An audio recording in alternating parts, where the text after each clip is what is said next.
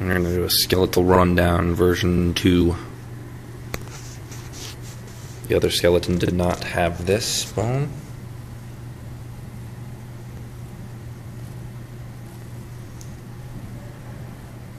The mandible.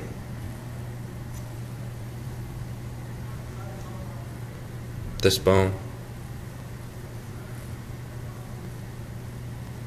is the cranium.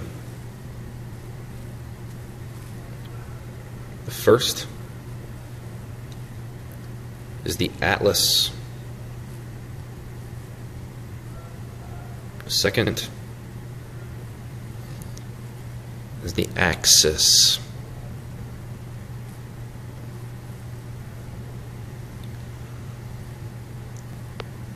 These are the cervicals. Directly behind the cervicals, with the ridges over the top,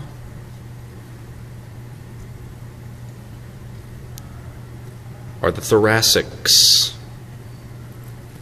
Thoracic vertebrae.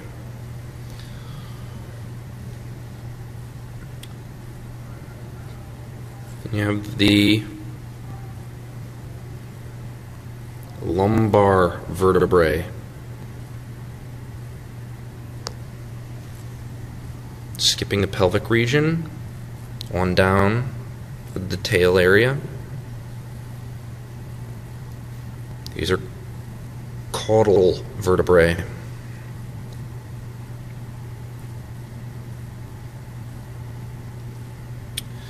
Inside the pelvic region,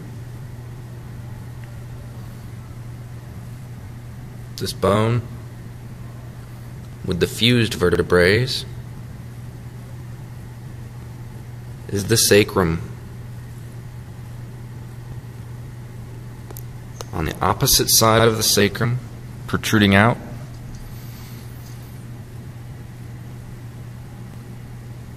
this is the pubis. The pubis bone.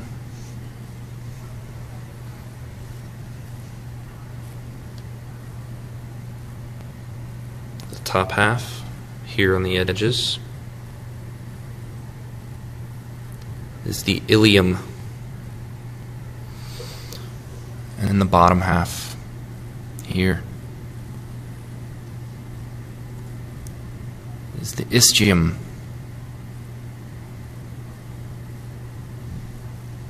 Beginning on down,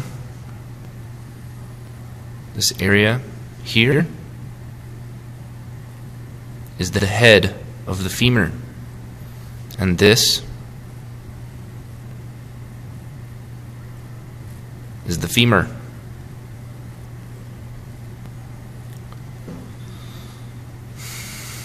On the opposite side here, the little bone floating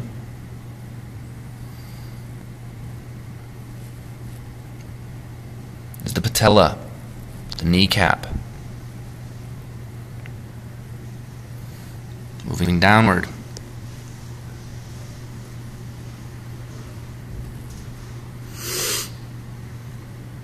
the larger of the two bones in front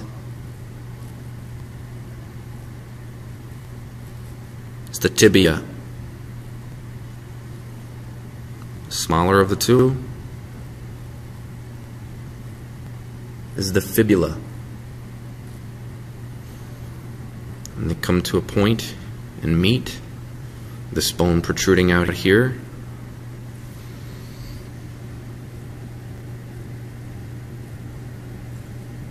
is the calcaneus.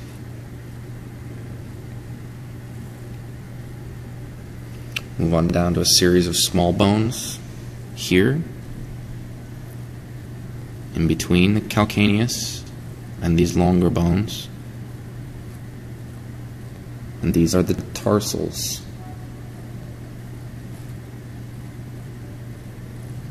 which lead into the metatarsals.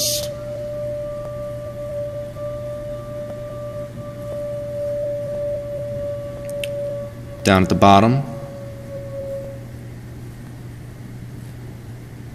are the phalanges, phalanges also occur in the front, which gives us an opportunity to move back up our front legs.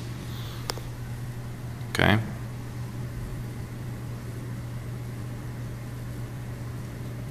These longer bones up here are the metacarpals. You have the metatarsals and metacarpals, which then would lead into a series of small bones in the front called the carpals.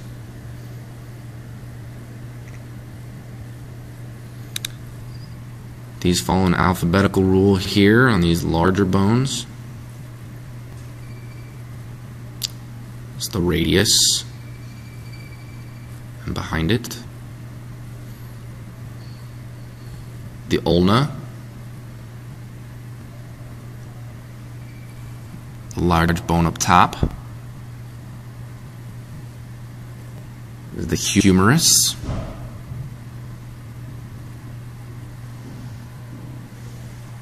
this indentation where the humerus connects to this large wing-like bone is the glenoid fossa. Speaking of the large wing-like bone, the scapula, and here the spine of the scapula.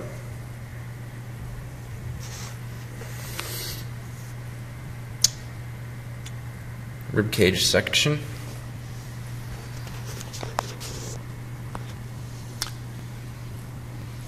This rib back here is a floating rib, whereas these are true ribs. The connecting part is the false rib.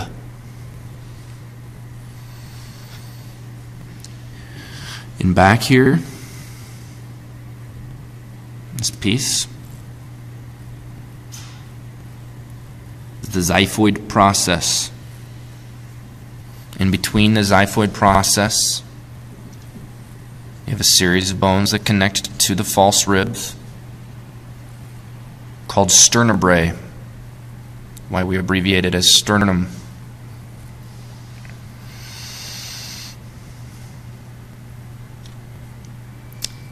Last piece in between, or excuse me, after the in-betweens,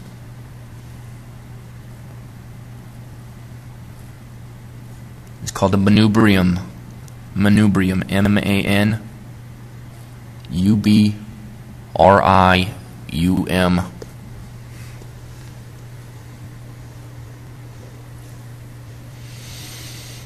I'm double checking the list to see if I missed any here out of 36.